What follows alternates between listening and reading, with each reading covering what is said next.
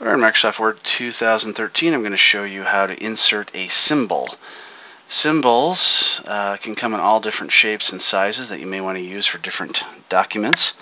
And if you click on the Insert tab and then click on Symbol and hit the drop-down arrow, you can choose from a whole bunch of different symbols if you'd like. And from there you can edit those symbols by changing the size or changing the font that they come in.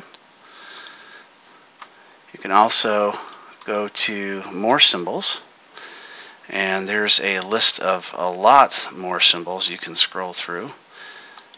You can also change the text, see what it looks like with different text. You can change from basic Latin to other types of symbols.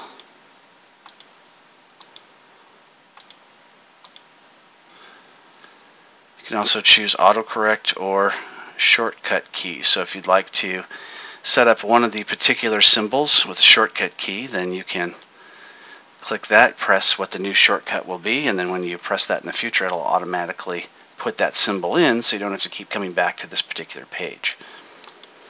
You can also click on special characters if you like, and create shortcut keys for those as well. So that's inserting symbols in Microsoft Word 2013.